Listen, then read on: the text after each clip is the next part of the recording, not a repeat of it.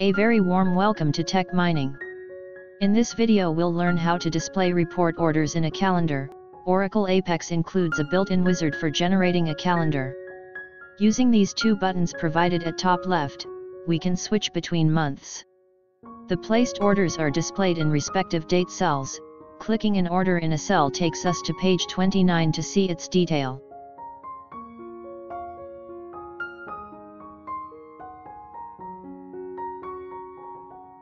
Clicking any blank date cell will start the order wizard to take new order entry.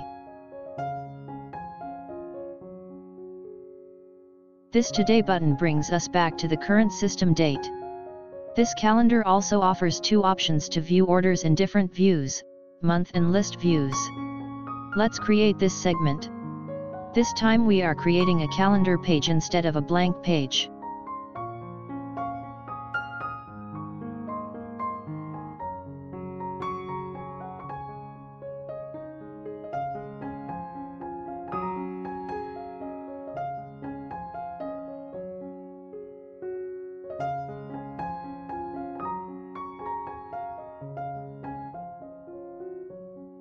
Link of source code is provided in description of this video.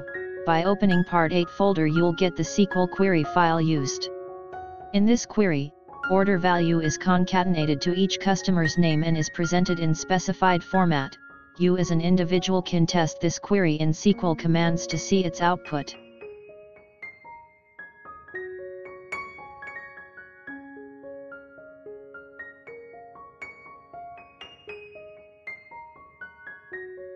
This display column specifies the column to be displayed on the calendar, while the start date column attribute specifies which column is to be used as the date to place an entry on the calendar.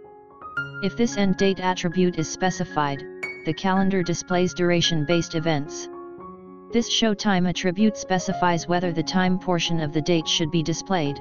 The week and day views will be displayed on the calendar only when show time is set to yes. Click the Create Page button to finish the wizard. Click the Order Calendar region, in the Attributes tab. Click this View Edit Link attribute, and set the following properties to create a link. This link will drill down to the Order Details page, page 29 to show the details when the user clicks an existing order.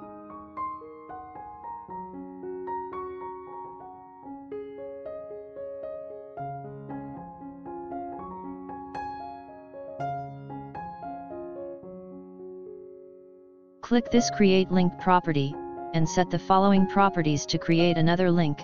This property is used to create a link to call page 11 to enter a new order when the user clicks an empty calendar cell. Save your progress by clicking this Save Page button. That's it, let's test our work. Run the application. Open this reports page, click this Order Calendar card. If you don't see orders in the calendar, use these previous and next buttons to switch back and forth. Switch to any month, for example, May. Click any name link in the calendar report to drill down to browse order details in page 29.